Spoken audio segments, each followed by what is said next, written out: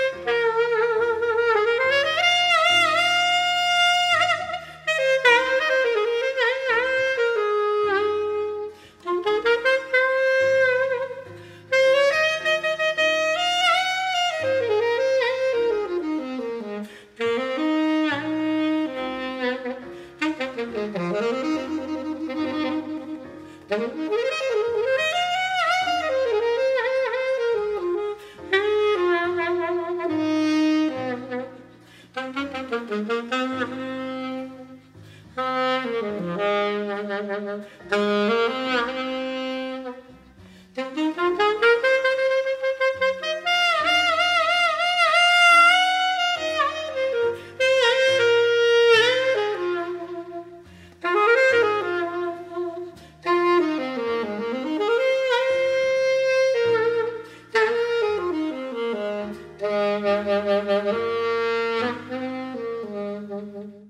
like to call your attention to Numbers chapter 12, beginning at verse 1. We'll be reading from the New King James Version of the Bible. Numbers chapter 12, from the New King James Version. Then Miriam and Aaron spoke against Moses because of the Ethiopian woman he had married. And they said, "Has the Lord indeed spoken only through Moses? Has he not spoken through us also?" And the Lord heard it. Now the man Moses was very humble, more than all men who were on the face of the earth. Suddenly the Lord said to Moses, Aaron, and Miriam, "Come out, you three, to the tabernacle of meeting." So the three of them came out. Then the Lord came down in the pillar of cloud and stood in the door of the tabernacle and called Aaron and Miriam, and they both went forward. Then he said, "Hear now my words. If there is a prophet among you, I, the Lord, make myself known to him in a vision, and I speak to him in a dream. Not so with my servant Moses. He is faithful in all my house. I speak with him face to face, even plainly and not in dark sayings. And he sees the form of the Lord. Why then were you not afraid to speak against my servant Moses?" So the anger of the Lord was aroused against them, and he departed.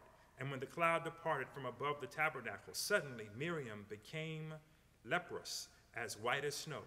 Then Aaron turned toward Miriam, and there she was, a leper.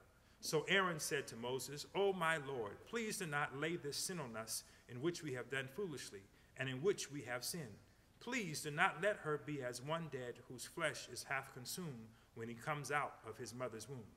So Moses cried out to the Lord, saying, "Please heal her, O God, I pray."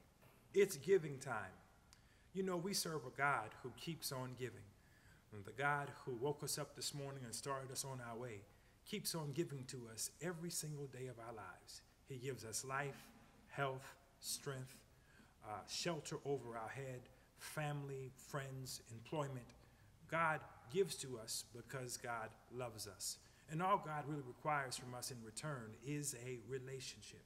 God requires, he set it up years ago, that we are to give back a small portion of which he has blessed us to manage to give back to him. The God we serve is a giving God. Do you not know that all tithing is an ordering of our lives? All tithing really does is state to the world and to ourselves that God comes first. We are to give 10% of our time, our talent, and our treasure back to God. If we give God the first tenth, that means God is a priority. The question is always going to be, is God a priority? Is God a priority in the way we spend our money? Is God a priority in the way we spend our time? Is God a priority in the way we spend our talent? God comes first. Really, the book of Job says, "Naked I came into the world, and naked I will leave." Nothing that we have, nothing that we take, nothing that we earn, nothing that we buy can we take with us to the next stage of life. But the reality is God has blessed us to be able to manage material possessions. Do you not know that some people are so attached to material possessions that those things become their gods? But we serve a true and a living God, and his name is Jesus. If you are desiring to give up your time, your talent, and your treasure, and you're ready to give your tithe and your offering this morning, let's pray together. Gracious God, who is the giver of every good and perfect gift, we come this morning declaring that we love you and that we adore you. We worship you and we praise you. We thank you, Lord, for allowing us to be stewards and managers of all the possessions that you have placed in our hands. We thank you, Lord, for your biblical mandate of tithing. We recognize, God, that you come first in our lives, and it is our pleasure, God, to give you back 10% of our time, our talent, and our treasure. God, we present to you this morning our tithe and our offering, and we ask, oh Lord, that you will be pleased with what we give. We ask, oh God, that you receive our tithe and our offerings. In Jesus' name we pray, amen. The Life and Legacy of Judge Jane Bolin. Born on April 11, 1908, Jane Matilda Bolin was the first black woman to become a judge in the United States. Bolin, 31, was appointed to the New York City Domestic Relations Court by Mayor LaGuardia in 1939. Jane Bolin's passion for advocacy and social justice emerged early on during her childhood. Bolin was born in Poughkeepsie, New York, to Gaius C. Bolin and Matilda Ingram Emery Bolin. Her father was a renowned black lawyer, and her mother was an immigrant from the British Isles. Growing up, Bolin was fascinated to be around her father's law office, surrounded by his leather-bound books. In 1924, Bolin attended Wellesley College, a women's college in Massachusetts. She was one of only 2 black students in her class. Bolin graduated from Wellesley College as a Wellesley Scholar in 1928. When Bolin considered applying to Yale Law School, she was discouraged by a career advisor at Wellesley due to her race and gender, which was one of the many instances of discrimination she experienced during her time at Wellesley. She was one of 3 women in her class at Yale Law School and the only black woman. Nonetheless, Bolin persisted, and she attained a Juris Doctorate degree from Yale Law School in 1931. She was also the first black woman to earn a law degree from the Yale Law School, breaking another glass ceiling at the tender age of 23. Later, Bolin started working at the New York City Corporation Counsel's office and soon became the first black woman to work as the New York City Corporation Counsel's Assistant Corporate Counsel. On July 22, 1939, Jane Bolin was sworn in as a judge of the New York City Domestic Relations Court, becoming the first black female judge in the United States. For 20 years, she was the only black female judge in the country. She worked to encourage racially integrated child services, ensuring that probation officers were assigned without regard to race or religion, and that publicly funded child care agencies accepted children without regard to ethnic background. She devoted her career to fighting for children's rights, taking cases related to juvenile delinquency, child abuse and segregation, wives and children who were in dire need of assistance, adoptions, and child welfare. Bolin defended justice and equality for women and children from the bench from New York's family court for 4 decades. She worked alongside First Lady Eleanor Roosevelt to decrease juvenile crimes among young boys. In 1978, Judge Bolin retired at the age of 70 after having been reappointed 3 times. Beyond the courtroom, Judge Bolin was on the board of the National Urban League, the National Association for the Advancement of Colored People, and the Child Welfare League. She also received honorary degrees from many institutions across the country, including Williams College, where her father was the first black graduate. Judge Jane Matilda Bolin passed away on January 8, 2007 in Queens, New York. Those gains we have made were never graciously and generously granted.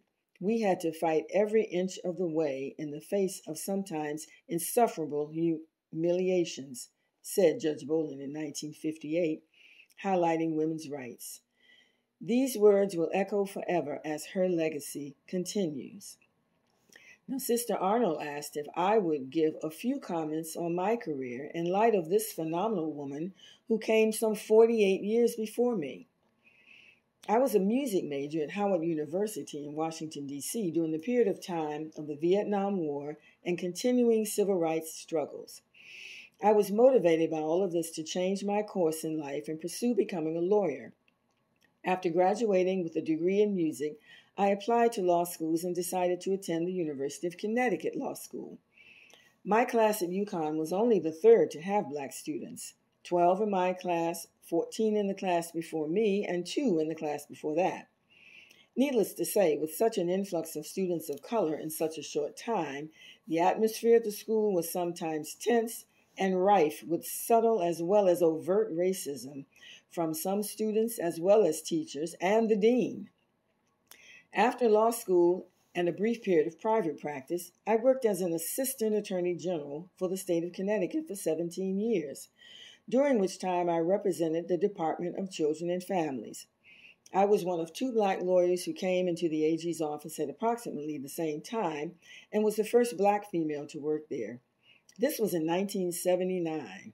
The black male who started working there left to go into the corporate world a few weeks after he started, and I was the only black person in the Attorney General's office for approximately 12 years.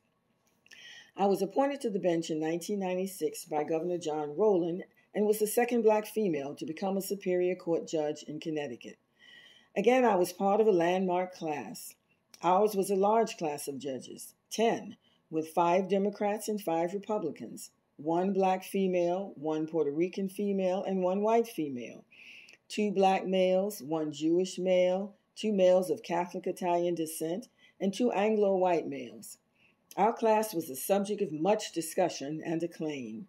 It was several years before another female of color was appointed to the bench in Connecticut. While on the bench, I presided primarily over criminal matters and, like Judge Boland, juvenile matters involving delinquency, truancy, child welfare, neglect, abuse, and termination of parental rights. I served 2 terms as judge and became a senior judge and retired in 2011. Lord is my light and salvation. Shall I fear? Shall I be afraid? Lord is my light and salvation. Shall I fear? Shall I be afraid? I will wait on you. I will wait on you. I will trust in you. I will trust in you. The Lord is my light and salvation. Shall I fear? Shall I be afraid? Lord is my light and salvation. Shall I fear? Shall I be afraid? I will wait on you. I will wait on you. I will trust in you. I will trust in you. I will remain confident in this. I will see the goodness of the Lord. I will remain confident in this. I will see the goodness of the Lord. I will remain confident in this. I will see the goodness of the Lord. I will remain confident in this. I will see the goodness of the Lord. We set our hope on you. We set our hope on your love. We set our hope on the one who is the everlasting God. You are the everlasting God. You are the everlasting God. We set our hope on you. We set our hope on your love. We set our hope on the one who is the everlasting God. You are the everlasting God. You are the everlasting God. We set our hope on you. We set our hope on your love. We set our hope on the one who is the everlasting God. You are the everlasting God. You are the everlasting. I will remain confident in this. I will see the goodness of the Lord. I will remain confident in this. I will see the goodness of the Lord. Again, we'd like to call your attention to Numbers chapter 12, beginning at verse 1. Hear ye the word of the Lord. Then Miriam and Aaron spoke against Moses because of the Ethiopian woman whom he married, And they said, has the Lord indeed only spoken through Moses? Has he not spoken through us also? And the Lord heard it. Now the man Moses was very humble, more than all the men who were on the face of the earth. Suddenly the Lord said to Moses, Aaron, and Miriam, come out, you three, to the tabernacle of meeting. So the three came out. Then the Lord came down in the pillar of cloud and stood in the door of the tabernacle and called Aaron and Miriam. And they both went forward. Then he said, hear now my words. If there is a prophet among you, I, the Lord, make myself known to him in a vision, and I speak to him in a dream. Not so with my servant Moses. He is faithful in all my house. I speak with him face to face, even plainly and not in dark sayings, and he sees the form of the Lord. Why then were you not afraid to speak against my servant Moses? So the anger of the Lord was aroused against them, and he departed. And when the cloud departed from above the tabernacle, suddenly Miriam became leprous, as white as snow. Then Aaron turned toward Miriam, and there she was a leper. So Aaron said to Moses, O my Lord, please do not lay this sin on us, in which we have done foolishly, and in which we have sinned. Please do not let her be as one dead, whose flesh is half consumed when he comes out of his mother's womb. So Moses cried out to the Lord, saying, please heal her, O God, I pray. Then the Lord said to Moses, if her father had but spit in her face, would she not be shamed 7 days? Let her be shut out of the camp 7 days, and after that she may be received again. So Miriam was shut out of the camp 7 days, and the people did not journey on until Miriam was brought in again. And afterward the people moved from Hazeroth and camped in the wilderness of Paran. These words are true, and they can be trusted.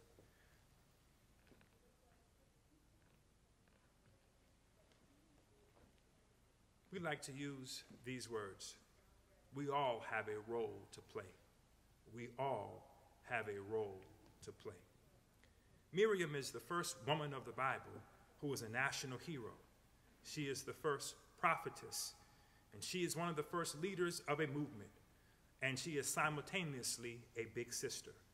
While we acknowledge Jochebed, Moses' mother, and while we lift up Pharaoh's daughter who adopted Moses, we also lift up Zipporah, who is the Midianite woman who married the Hebrew, who had grown up in the palace of Egypt and married a man who had blood on his hands.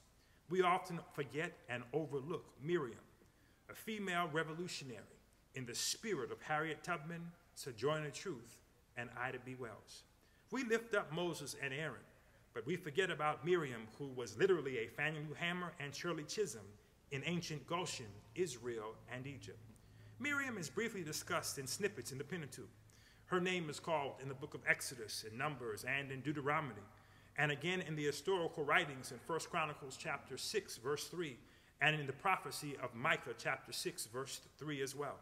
We are first introduced to her in Exodus chapter 2. She is the leader in the movement to help save her brother. In Exodus 2, the Bible says that Jochebed, in fear of the decree of Pharaoh to have all male Hebrews killed, takes her son and makes a basket, a mini ark, and waterproofs it with pitch and tar, and sends it floating down the Nile River with Moses in the basket in the shallow parts, in hopes that someone with wealth would find the child, adopt, and raise Moses. The ancient practice of putting a child in a basket and putting the child in shallow water with the hopes of someone finding the child was the equivalent to abandoning a child in modern times at a hospital or orphanages. Parents did this knowing nothing could happen to them, but that their child would be safe. While Moses' mother, Jochebed, is thinking of Moses' future, it was Miriam who ensured that she and her mother were part of Moses' future. As the basket, as the Bible says, went floating down the river, it was Miriam who watched it, and she was the one who saw that it was Pharaoh's daughter and her court who were bathing close to the area where Moses' basket just happened to stop.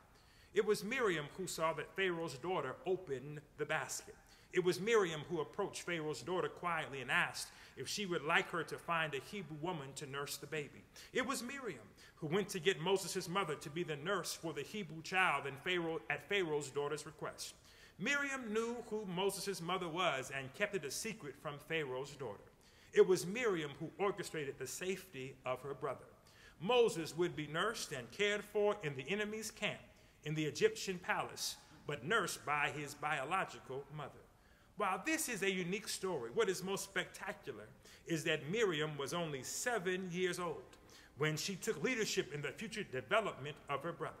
At age 7, Miriam was not afraid to talk to an elite from the aristocratic class. At age 7, she knew how important it was for her to get Moses' biological mother to be the one to nurse Moses. She knew at age 7 how to be a spy. She knew how to handle a delicate situation. She knew how unique it would be for a Hebrew to be raised in the palace of the Egyptians. Miriam showed poise, intelligence, and finesse.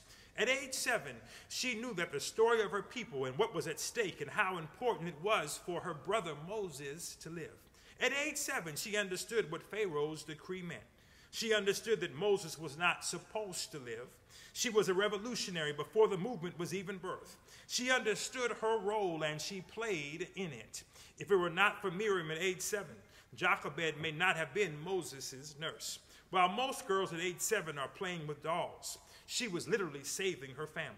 While most girls are dreaming of being older, she was plotting on how to save her people. The second time we see Miriam is after Moses now returns from Midian. Miriam, who is a child revolutionary, is now Miriam, the adult revolutionary, who is working closely with her big brother Aaron and her little brother Moses to free her people. I've often wondered what it was like for her to have to work under her brothers. Aaron, who is not mentioned much outside of him being Moses' mouthpiece, and later as the father of the first priest, and Moses, the brother she helped save, who grew up in the palace while the rest of them worked as slaves. What was it like as a woman who had to play second fiddle and third fiddle for a brother that she rescued? Was she overprotective of Moses? Was she a little jealous of Moses? Was she upset with Aaron and Moses? Was it hard for her to relate to Moses since his early life growing up in the palace was different from hers? Did the men in the community respect her? Did they know that their leader was alive because of her? How does she handle the magnitude of her role and the reality of being a woman in ancient Goshen and Egypt as a slave? The Bible never says whether she was married or not. Did Miriam have a husband? Was she married? Did she have children? Could she have children? What did she look like? What kind of men were attracted to her? How did she wear her hair? Was she so involved in the liberation of her people that she did not have a social life or a personal life? Did Miriam have friends? Were her only friends people who were also like her, concerned about liberation? When did she go to school? Could Miriam read? Could she write? Could she draw? Could she cook? Could she build things with her hands? Was she a good public speaker? What did she like? What things didn't she like? What did she do? What was she good at? These are the things that the Bible leave out when we are talking about Miriam. Well, what we do know is that when Moses returns to Egypt to free his people, she is right there with him and with her brother Aaron. They are leaders of the movement. Miriam was there in Egypt throughout the 10 plagues. When Moses leads the people through the Red Sea, Miriam is right there as a leader, making sure that the women and children make it also on the other side. The Bible says when Pharaoh's horses and chariots and horsemen went into the sea, the Lord brought the waters of the sea back over them, and the Israelites walked through the sea on dry ground. Then Miriam, the prophetess, the prophet, Aaron's sister, took a tambourine in her hand, and all the women followed her with trembles and dancing. Miriam sang to them, "Sing to the Lord, for he is highly exalted. Both horse and driver he has hurled into the sea." As soon as they make it, the Bible says that Miriam breaks out in a praise dance. If we don't learn anything else from Miriam, we ought to know what it is to be a praiser.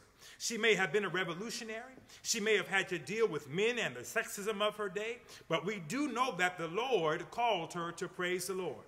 When she saw the Lord deliver her and her people, she said, "Sing to the Lord, for he is highly exalted." And she let us know that when we praise the Lord, we must be specific about what God has done and is doing in our lives. What we can learn from this woman, this revolutionary, this praise worshiper, is that in the midst of victory, in the midst of our freedom being sought, we ought to stop and praise the Lord.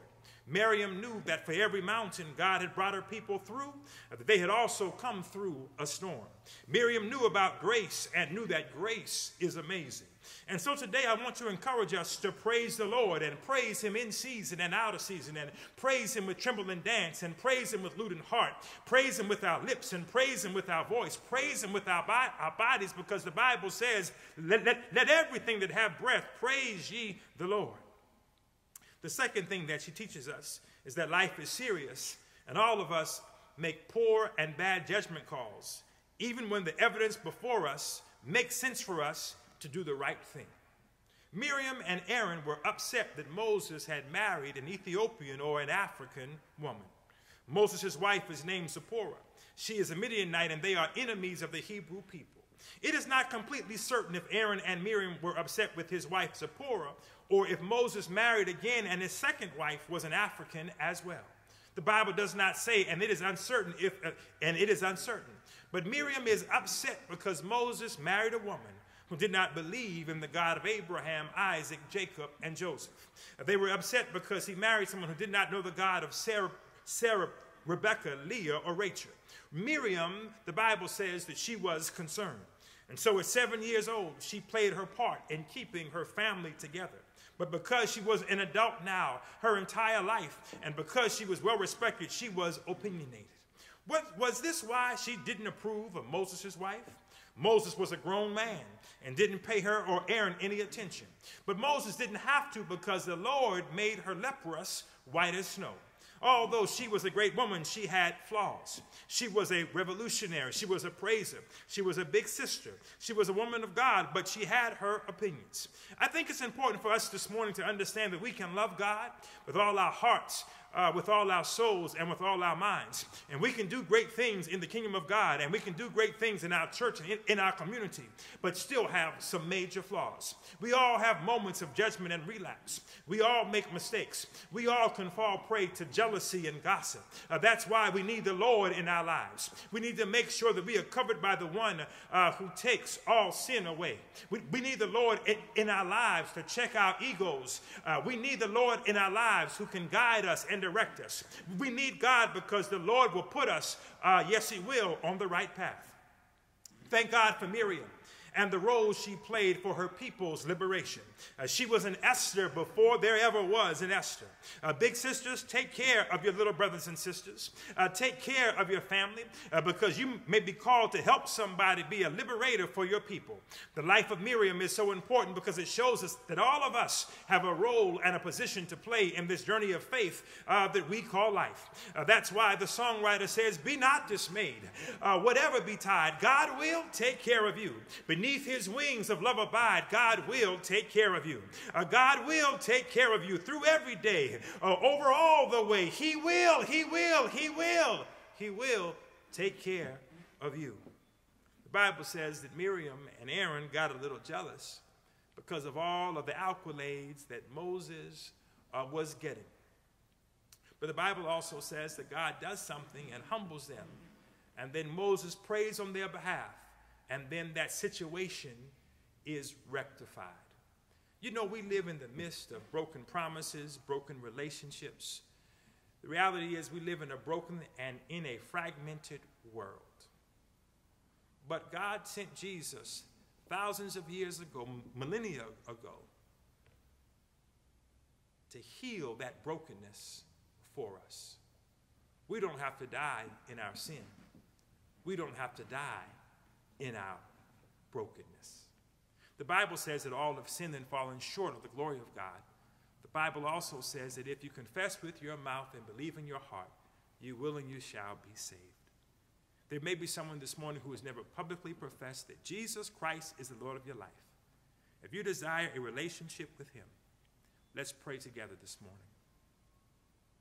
Gracious God, I come today recognizing that I have tried to live separate from your wisdom, your way, your truth, and your life.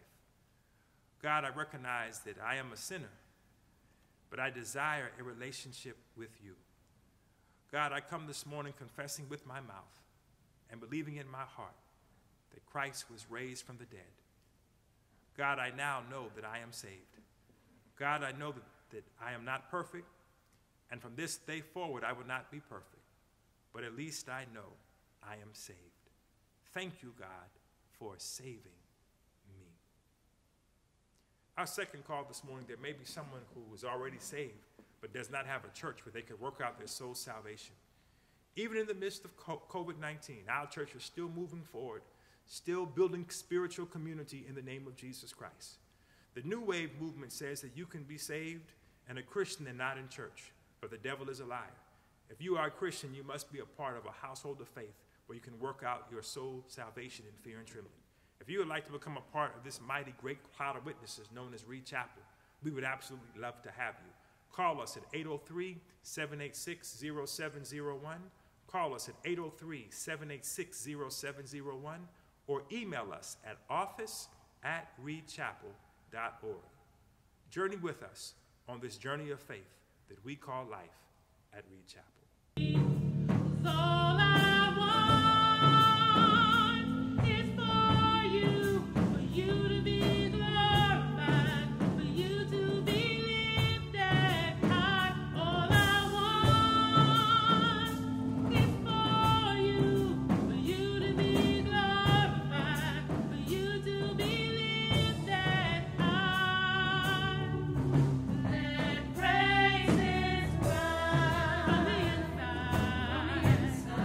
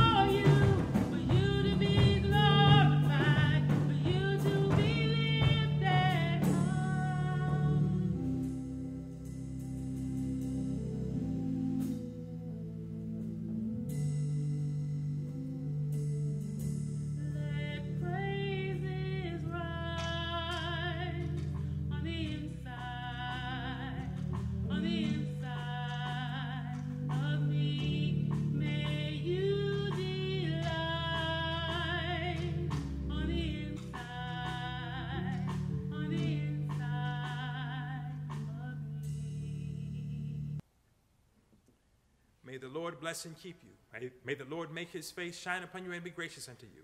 May the Lord lift up the light of his countenance upon you and give you peace, now and forevermore. Amen. Okay. All right. They're ready to come in. And today,